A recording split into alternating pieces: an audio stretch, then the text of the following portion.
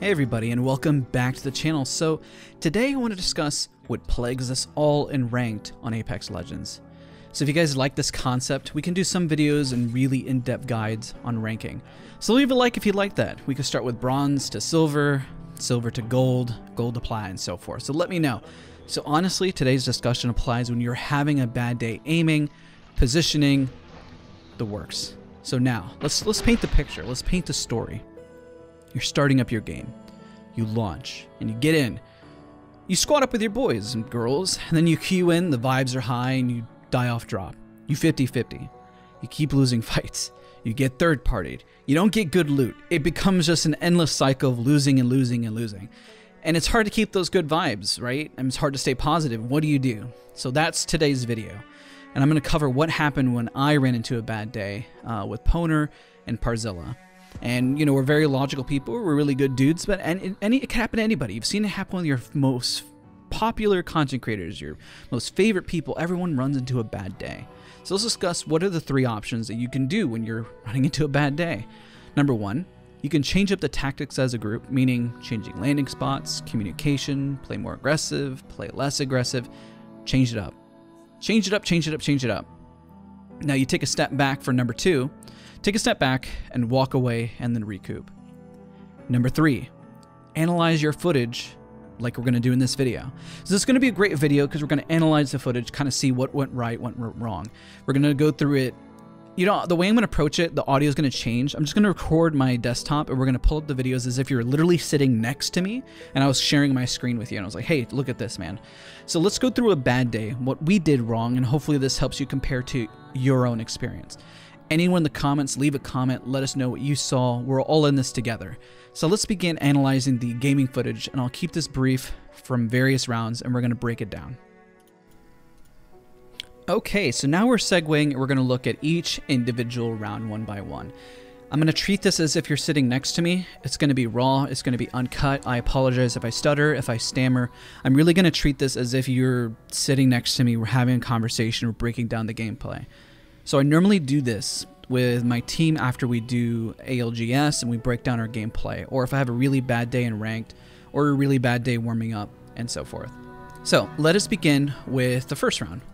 And again, I'm just going to pull up the video file and look at this. Hopefully I don't say anything too awful. I'll keep the volume down because really the focus of this, and keep in mind I play stretch res, so it's going to look a little wonky.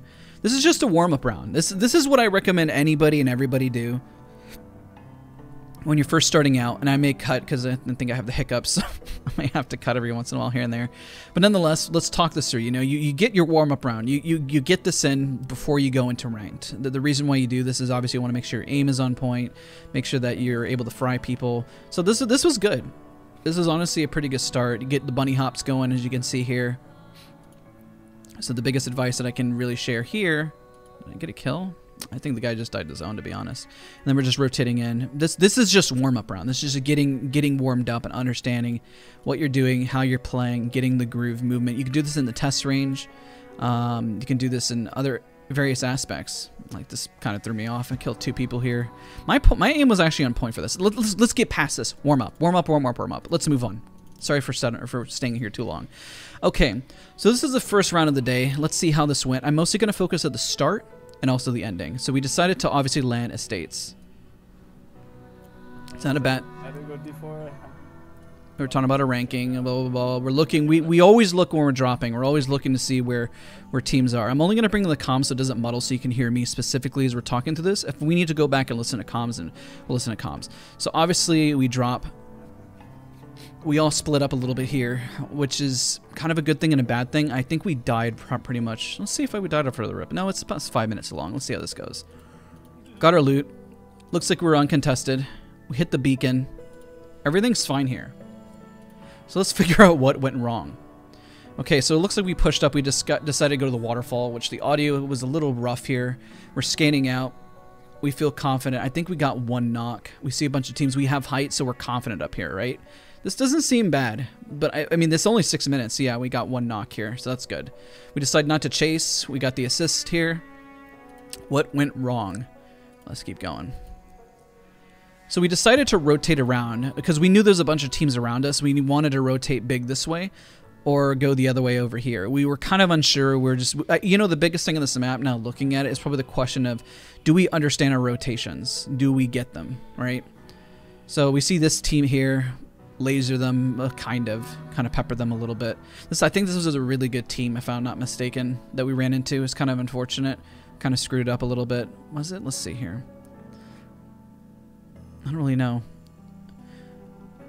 So we really got fried. Let's go back here. Let's figure out what happened. I got the initial damage on, which felt like we got them off guard. 47, they had blue. We're pushing this. We're on equal footing. We got some entry damage. It looks like they're getting shot from another angle. This other team looks like they backed out. I scanned. I got fried. You know, honestly, what I should have done here, when I look at this, I scanned out in the open. I made too much of the assumption that the enemy was in here. I just felt, yeah, I saw shots there. So I made the mistake of just focusing too much here.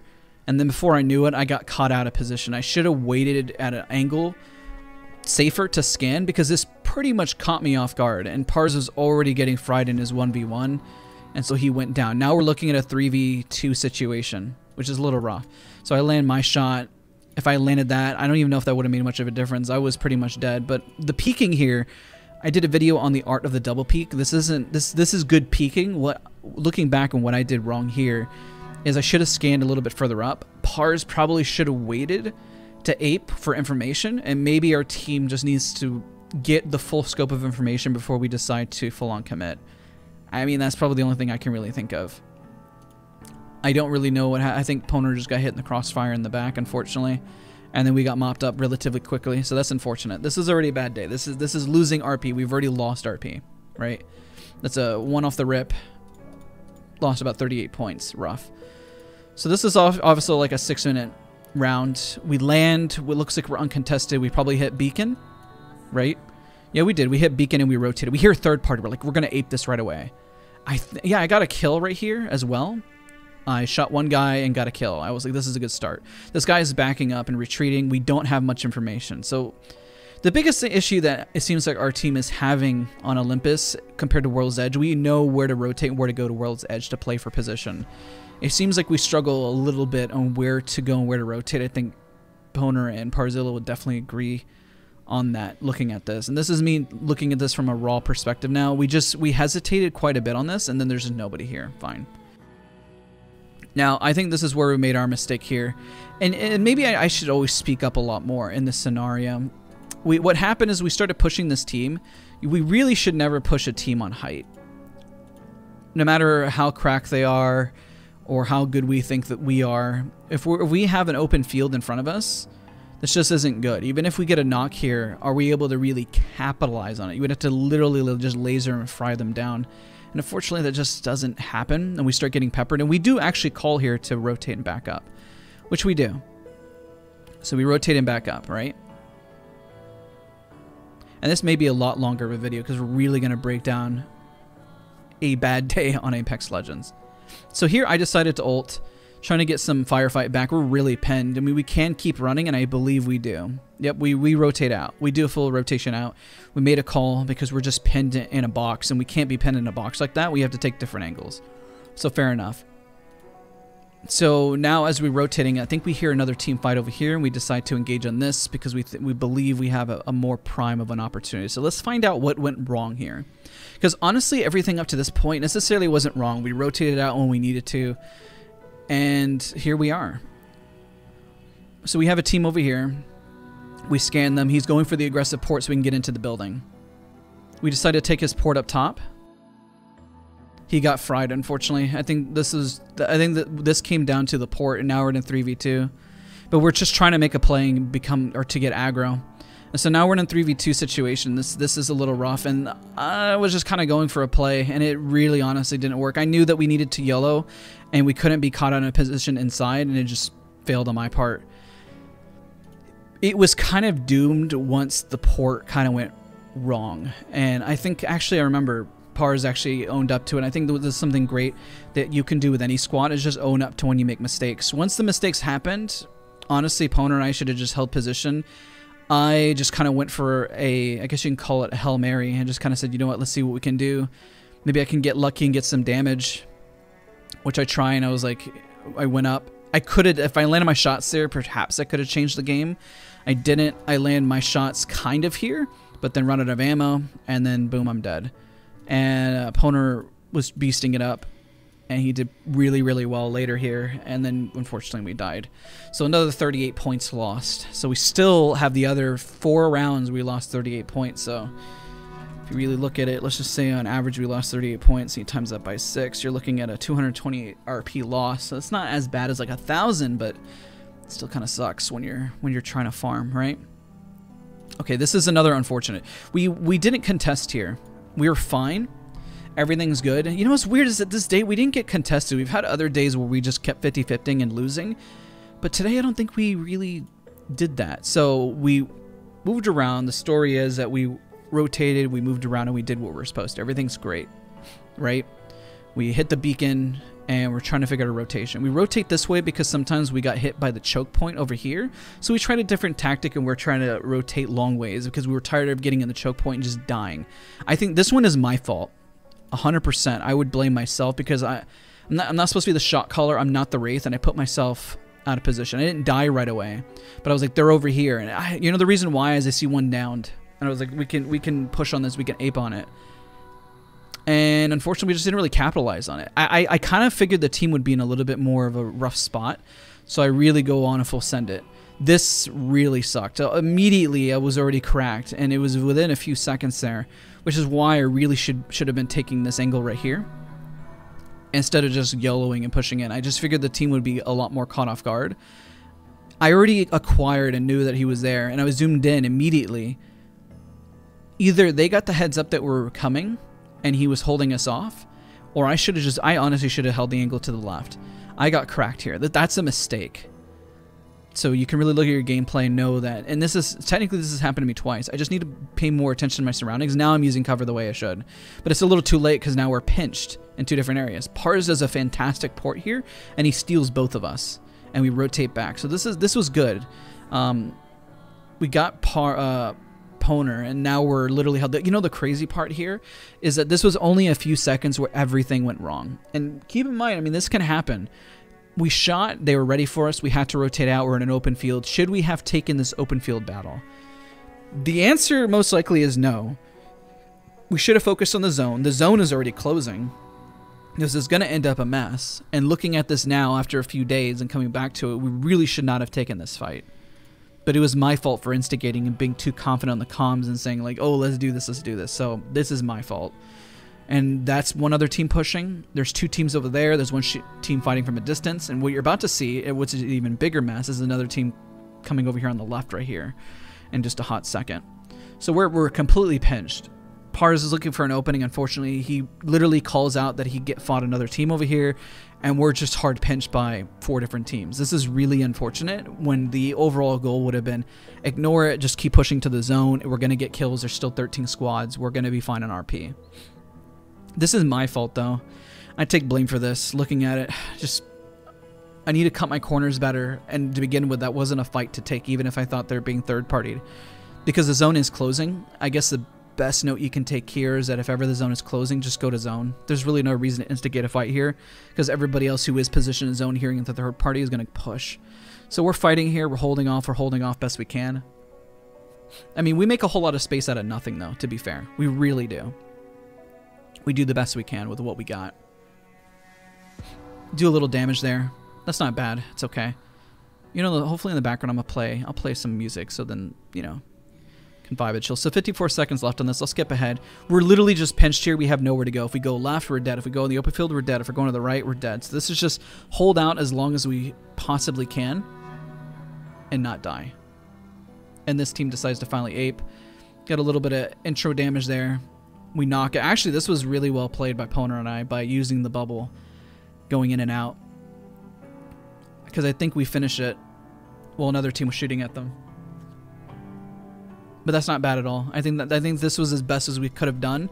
The starting point when we go back was the issue of this round. So lost another 38 RP. GG's. It's rough. Now let's look at round 4. This was clearly a 50-50 because this barely lasted a minute. With already having a bit of a rough round, We really should have kept not 50-50ing and just rotating into zone and being smart with our pushes. But we push here, and we see a team hard sticking, and we decide to hard stick and fight. Go into the building, grab myself a gun, scan. Oh, this is, and I should. This is where I need to think instead of just going in and trying to help. I should have looted better, and I should have got better positioning. So what I'm gonna do here is I'm gonna take this, which means I'm fighting from a lower position, and fighting from a lower position when they have a better, smaller hitbox is always rough. I should have immediately run up to the stairs. I think I hit the bins for armor, and I get lucky. Yeah, I get armor, and I say okay. I should have just went right for the stairs right after. I decided to go right, which is probably, this was not the right call to be honest, because now they have height on me, and I think I get scanned from that angle, and I should have just pushed up. I do a little damage, I crack him, but this other guy pushes up, and then I die. I realistically, looking at this now, is I literally, once I got the armor, YOLO'd and pushed up because I would have had an angle and been able to do something. So I could reconvene with Poner and give him a better opportunity to do something. Because he almost clutched this out, honestly. I don't know, did I record it? I guess once I died, I stopped recording. Oh, it was Nicewig. What a boss, dude. He came in clutch. Shout out to Nicewig, he's a good guy. Also, a Parisi, hopefully I'm not mispronouncing his name. Good squad, though. So it did some damage. It really came into me not pushing in right here, taking better position, because all I did was get caught out in the open. I needed to take an angle and play a little more patiently, because he was already dead before I pushed up, was the reality of the situation. He was already a lost cause. Like right here, he was already a lost cause. I needed to reposition to get the best spot possible for me. And the same thing with Poner. And I think he was already doing that, and I shouldn't have YOLO'd in. And that's where it became a 3v1, 3v1, 3v1. So a lot of mistakes there. Unfortunately, Pars couldn't find a gun. I pushed in too early to assist, which is a mistake there, and it really made us fall apart. This is also a short round. This is a 50-50 as well. The crux of the matter here is don't 50-50. I think we just wanted to hard stick our landing spots that we're used to. Like, we're used to estates and we're used to this other spot. That'll probably change. We'll probably land in other spots in general, try more things out. But nonetheless, this is pretty rough. Let's see what happened here. Oh, we decided to go grow towers. We didn't get 50-50. Okay, I was wrong about that. So this is where I should have said something here. I realize it now looking at this. Every time we fight this angle and we fight from up top, they have the power play. This is not the power play, but you know what's weird? It feels like this is an optimal spot, because the reason why it feels like it's so optimal is because you should be able to run up after you get some initial damage on, right? So let's see, as we cut this corner, I grab that bat. And then we go in. I guess this was fine. This isn't...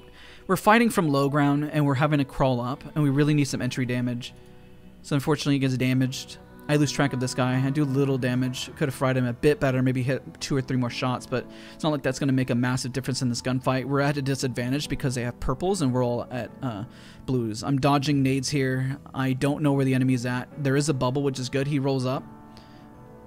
I almost fry him. Do I get... Oh, dude, so close. They just had the overall positioning on us, which is weird fighting at grow towers, and why I need to figure out how to play here better. Because honestly, what's weird is you think that pushing up on them that you have the advantage, but if they have the floor above you, technically they have height. So I was getting hit by some guy over on the stairs over there. And we look at this here, once they roll up, they have all the angles to come out at us. It's like being stuck in a building with no cover. So of course we both went down, and I mean, I landed as much shots as I could. I felt my accuracy was fine. It wasn't necessarily my aim, but unfortunately, even with Pars here, at this point, he gets completely overwhelmed naturally because there's 3 different people running around and they have the jump. So what we would learn here is realistically, it's hard to push grow towers and not to fight, because all they have to do is just go up one more flight, and now they have height on you. So I guess it's a lesson learned there. And the last one, this is the one where we, no, there was not even, that was literally it. Okay. I thought that was around 6. But there's no extra round. And guess what? I think my graphics card is here. I just did a pub just to kind of like put the edge off. So, you know, here's the lesson. Here's a lesson now that we're here. This was 5 rounds of just, some of it you can say was bad luck if we recap. We look here, we had height. We just kind of got caught out of position, and one of us got fried. It's just unfortunate. I just need to play angles better. This one was not really the best port, and that put us at a massive disadvantage there. This here, I pushed in too far on this one fight, like we discussed before, right?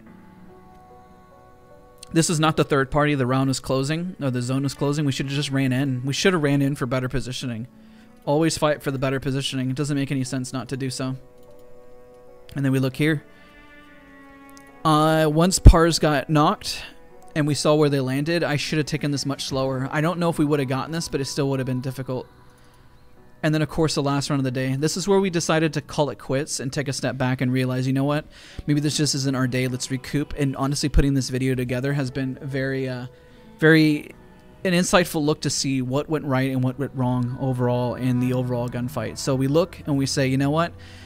Poner stepped away, Parzilla stepped away, and we took a step back. And then I get to review the footage here today, and we're all good players. We know what we're doing. What you saw was some minimal mistakes, but those minimal mistakes are massive into making the right decision and performing well. So yeah, leave a like if you found this helpful. It was helpful for me as an exercise to go through this. And it doesn't seem like it's that big of a deal, but in the reality, it kind of is. These mistakes, while would seem super small because you're like, well, I didn't really miss and they're above us. How do we win this? Better positioning. No amount of aim training is going to fix this. This is straight up just positioning, comms, and knowing where to push. I feel like as a team, we're more confident World's Edge. We're still figuring out where and when to push. Like, I don't really know if you really can ever push grow towers with the positioning that's offered, because although otherwise they're always above you, and then you have literally nowhere to play here. Looking at this, I never realized just how poorly positioning wise, like there's just nowhere to go, which is very, very difficult. It's always the advantage to be on the upper angles. But again, I hope you guys found this video helpful. Hopefully I didn't ramble. Hopefully, like, just looking at this sitting next to each other and explaining it really, really helps you get some insight. So again, I appreciate you guys so much for watching, and I'll see you guys next time.